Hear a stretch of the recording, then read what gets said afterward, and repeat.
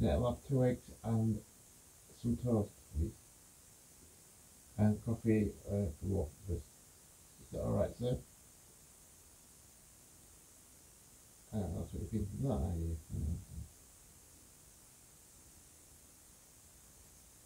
Okay, then, yeah.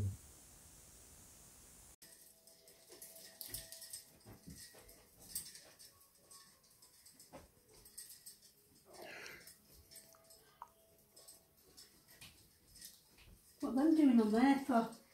On what, love? These, I don't want them. Oh, you don't want them? Okay. That's why I put them there for. Okay. On floor, you mean? Whatever. Where you fell over them twice? Whatever.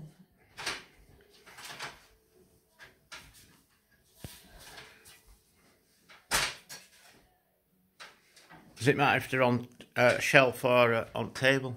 What? Cases? I don't want them, so they don't need to. They don't want to be rubbish or whatever.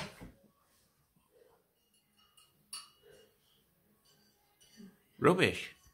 I thought it were Bridget Jones's baby. No, because I've got that. That's a copy. That one's throwing. Oh, okay. Well, can't you just give it to a charity, isn't it? No, not a copy. You can't. Oh, it's a rip-off, is it?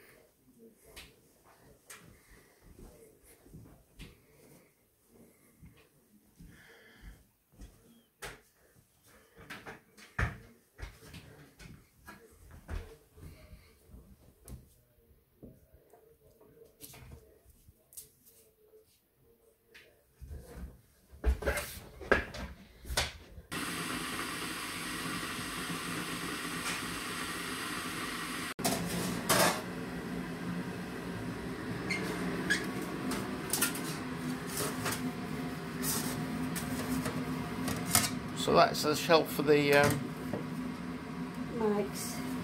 mics? Speakers, you mean? Speakers there or whatever.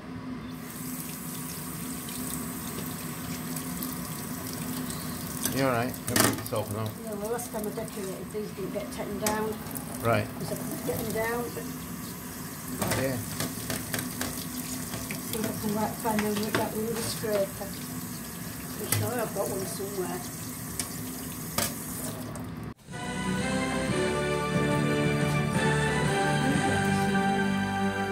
BBC News at 11 o'clock. This is Justine Green. Derbyshire Police have defended publishing drone footage of people walking in the Peak District. The force has been criticised as being heavy-handed, but Superintendent Steve Pont, who's leading Derbyshire Police's response to COVID-19, says driving to remote areas to take exercise does not count as an essential journey. The point is that the government legislation said if you go out to take exercise, you should make your time away from home as short as possible. It didn't say as short as possible unless you feel you want to go for a drive in the Peak District. The Commissioner... Well, you can stay in car, I can take him in. What's he done? Someone's not got him. I've no idea. Don't know if he'll let me wipe him or not. Oh my God, Kat, what have you been doing, mate? I don't know if vets are open or not.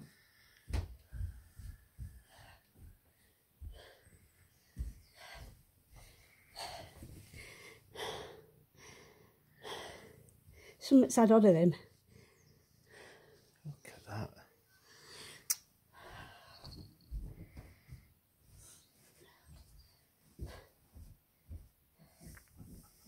Don't pay it. I've got some money.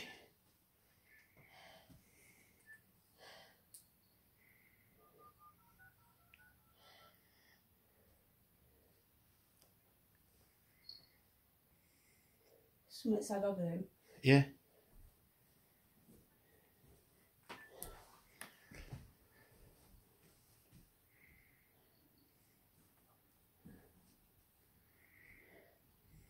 Don't let him go out.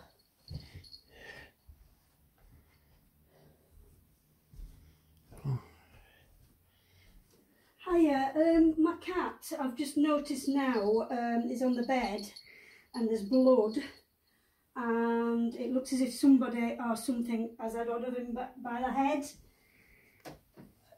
All his left side of the face, it's all blood. Yes, I am. It's Wilson. Felix.